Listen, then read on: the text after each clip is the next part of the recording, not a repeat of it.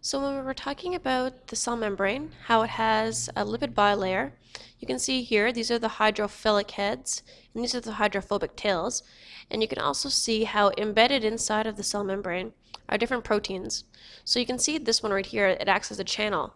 Anything that can't get through the cell membrane by itself through diffusion actually travels through the little channel, kind of like a bridge.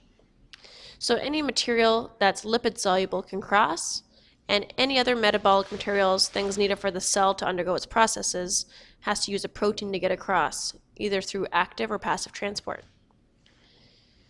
So there are 4 different ways for something to get across the cell membrane. It can either simply diffuse, which means that it's soluble in fat, or it uses a channel, or it uses facilitated diffusion, or it uses active transport. So the first thing we're going to talk about is diffusion. Diffusion is just when something goes from high concentration to low concentration. So if you put dye in some water and you had a selectively permeable membrane here, what you would notice is that the little molecules would make their way across the barrier and they would diffuse. So you'd go from having a high concentration here to having a little bit higher and a little bit higher concentration over here. So you go from high to low. That's where the molecules will go, so long as they can go through the membrane. At the bottom here you see purple on the left and orange on the right. The molecules on the right, they're going to diffuse and go left, and the molecules on the left are going to diffuse and go right, so long as they can go through the membrane.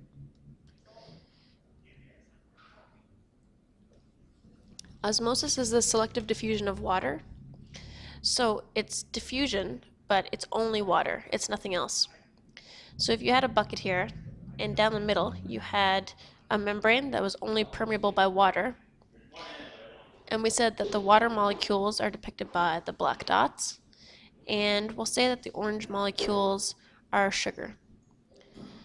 So what happens is we have a high concentration of sugar on the left, we have a low concentration of sugar on the right. You would think that the sugar molecules would diffuse from left to right, but the problem is that these molecules can't get through this membrane because the holes are too small. So what do you think is going to happen?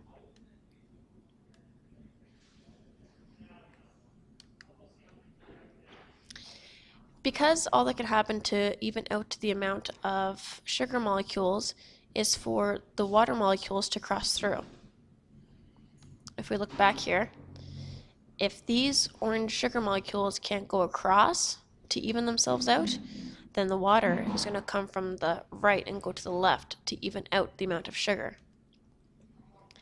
As it does that, the amount of water, the volume inside B, will cross over to side A. The volume inside A will go up. The volume inside B will go down. So in this video, you'll be able to see an example of how diffusion occurs. So you can see here there's yellow molecules. We'll say that it's maybe sugar molecules and it's suspended in water. And so you can see here how even though one molecule displaces another, they all pretty much stay evenly distributed. So if you start with just a beaker of water and then you put a lump of sugar in it, as the sugar begins to dissolve, what happens is all the molecules go from one area to diffusing throughout the entire glass. So they go from an area of high concentration, here, high concentration, and spread out to the other areas where there's no sugar molecules. So we call this a state of equilibrium, where the sugar molecules are dispersed throughout. So once they're spaced out, it's not like they stop and don't move anymore.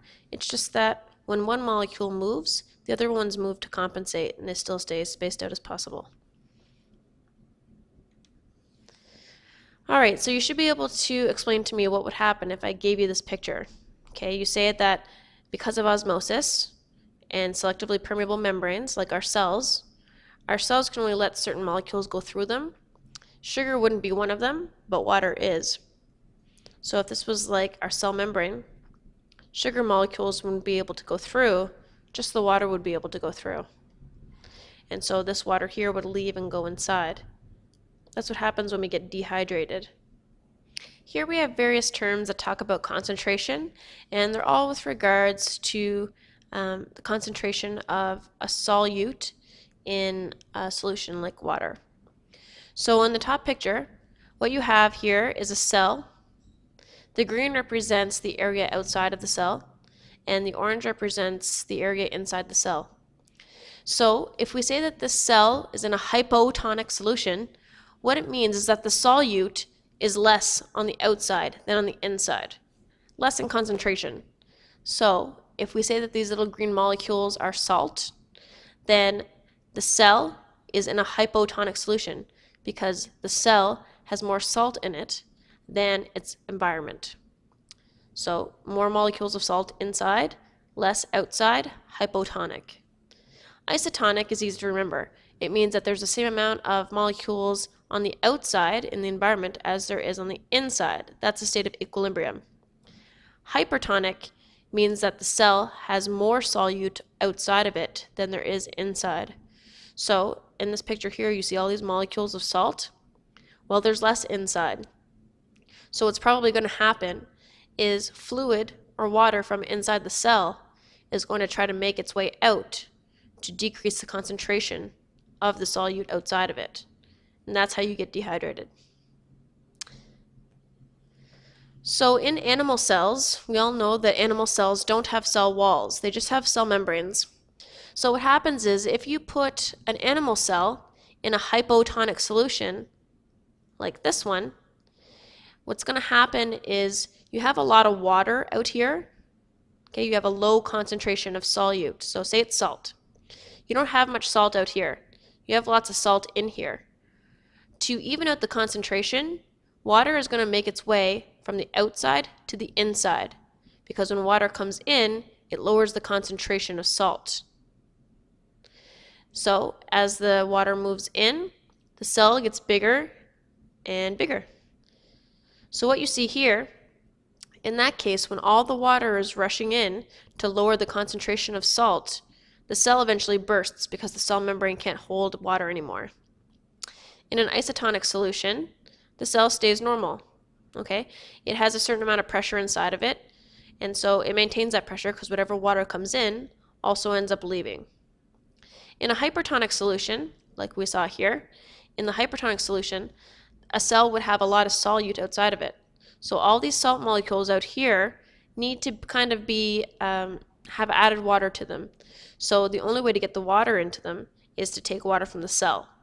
So in an attempt to even out the concentration of salt outside of the cell, water from inside the cell leaves to try to dilute all the salt. And as water leaves the cell is going to start to shrink and shrivel. That's what happens here. So in a hypertonic solution, when the water leaves the cell shrivels. And that's what happens when we get dehydrated. The case is different in animals though. Animals than in plants.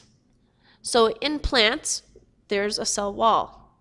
And that cell wall helps restrict a lot of the cell lysing and also a lot of the shriveling. So you don't see as dramatic of effects.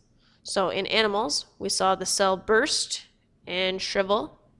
In plant cells, you're going to see the cell get turgid, okay, but it won't burst because the cell wall keeps it intact. And you'll see it plasmolyze, which is where the cell membrane contracts and gets tiny and shrivels, but the cell wall is still intact and the same, basically. So when the cell wall starts to bubble out, we call that turgid. That's like a well-watered plant. This is a regular plant cell in an isotonic solution. And the plasmolyzed cell, this happens in the hypertonic, where if we look here, there's a lot of solute outside. Water wants to leave the cell to even out the concentration, and as water leaves the cell membrane is going to contract, but the cell wall doesn't because it's made of a more strong material. We call that plasmolyzed. So you can see here, this is a regular plant cell, and these are cells that have been plasmolyzed. The cell membrane has shrunken down. It no longer touches the outside cell wall. Alright, so we can look at this animation here and it explains how osmosis works. Remember, osmosis is the diffusion of water. So when we're specifically talking about water being diffused, that's osmosis. So you can see here, these are little water molecules. Okay, so this is the fluid that's here. The water molecules take up most of the space, but then say you have these other molecules. In the video it's called urea, but we can also say it's sugar or salt. So you can tell that these molecules aren't going to be able to cross this membrane. So as those molecules kind of float around, what happens is you can see the volume changing. What's happening is because there's a higher concentration on the right of salt, these little green bubbles, so because there's more salt on the right than there is on the left, what happens is to dilute or decrease the concentration of salt over here, we've got to bring water from this side to this side. The only way for water to go from this side to this side is if it actually goes across the membrane. And when water leaves, it's going to decrease the volume. So you can see that here. Obviously, the volume on the right continues to go up. Okay? So that's how you would explain an increase or decrease in the level of water when you have a membrane down the middle and when you put certain molecules, ones that are too big to cross the membrane, like sugar or salt.